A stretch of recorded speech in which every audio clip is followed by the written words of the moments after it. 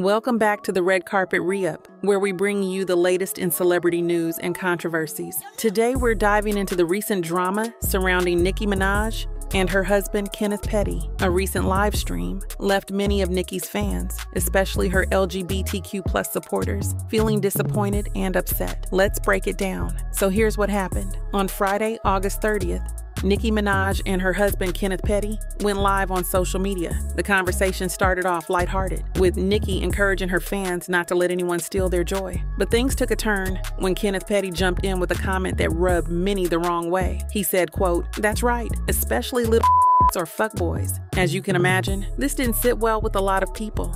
Don't you let anybody or anything steal your motherfucking joy. That's right.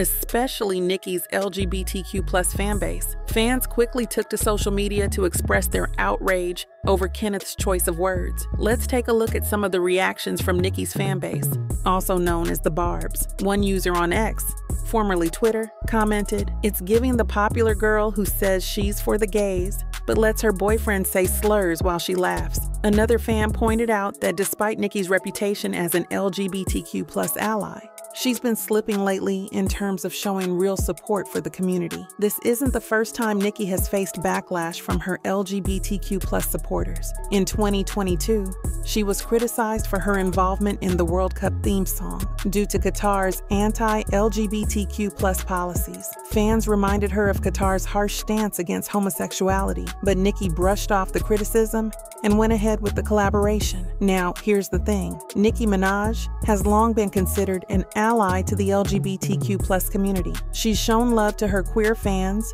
and has been praised for her inclusivity. But moments like this make some fans question whether her actions are truly aligned with her words. While Nicki has had many positive moments with the LGBTQ+ community, these recent incidents have caused some to reconsider their support. One fan summed it up by saying, "When her fans are part of the community and she's okay with this, it sends a conflicting message." So what does this mean for Nicki Minaj and her relationship with her LGBTQ+ fans? Only time will tell. But this latest incident with Kenneth Petty has certainly reignited the conversation about how public figures balance their words, actions, and support for marginalized communities. That's it for today's video, folks. If you have thoughts on this controversy, drop them in the comments below. And if you're new here, don't forget to hit that subscribe button for more celebrity news and deep dives. Until next time, this is the Red Carpet Re-Up, signing off.